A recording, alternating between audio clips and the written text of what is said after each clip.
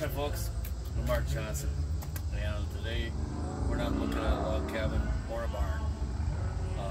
We're looking at my universal hovercraft that I've got for sale, and sitting on this nice custom-made trailer here that actually tilts up in the front and has a winch on it, so you can winch the whole thing onto the trailer quite easily. And these things here are my supports for my temporary summer cover that basically amounts to a tarp that goes up over the top of everything and so forth. But anyway,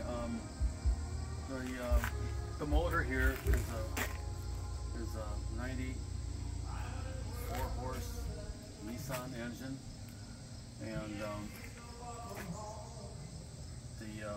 lift motor up here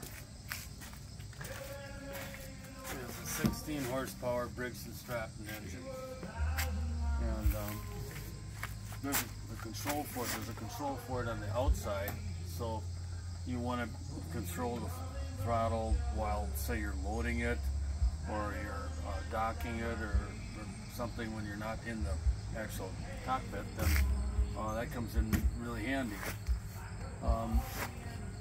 I'm going to start it now. If you want to step up here a little bit closer.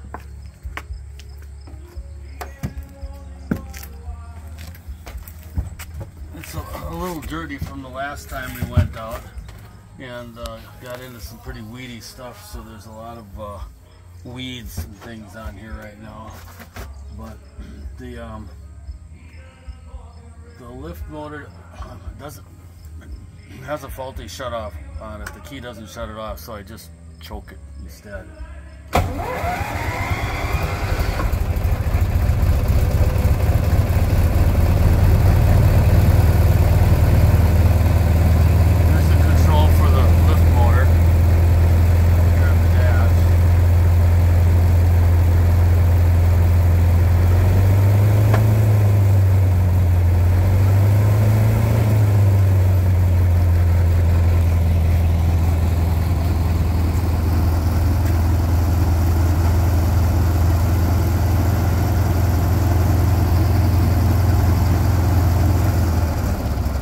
That off, and then we're going to start the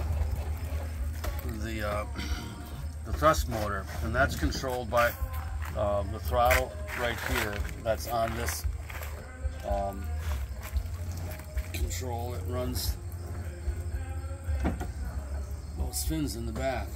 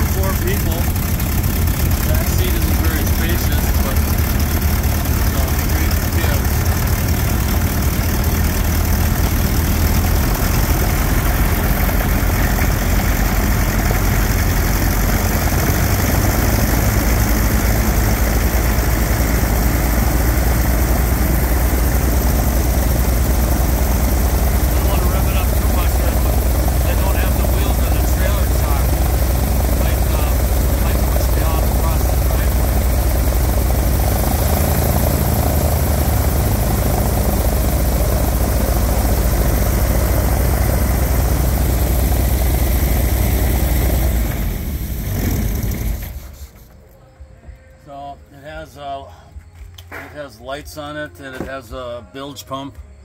It has two bilge pumps actually, one on each side in the back, and that's about it. It's got gauges on it for all the important functions. The fuel gauge is actually right here on the dash, because it's a float type gauge, and the tank is underneath here. So I think that's just about everything I can think of.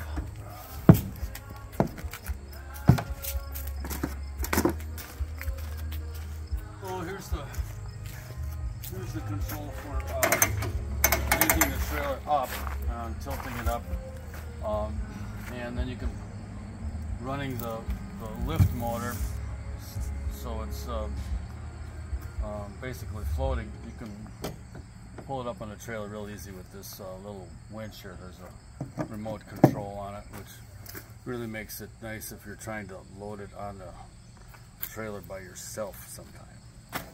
So that's about it. Why don't you walk around here and show the other side.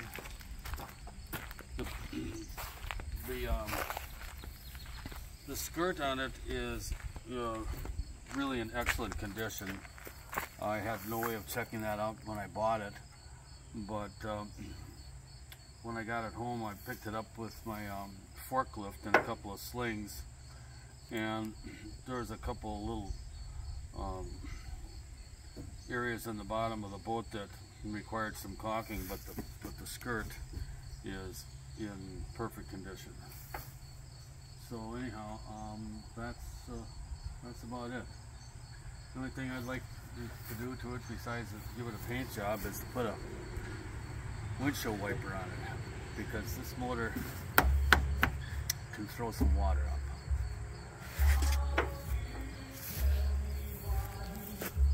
Yeah.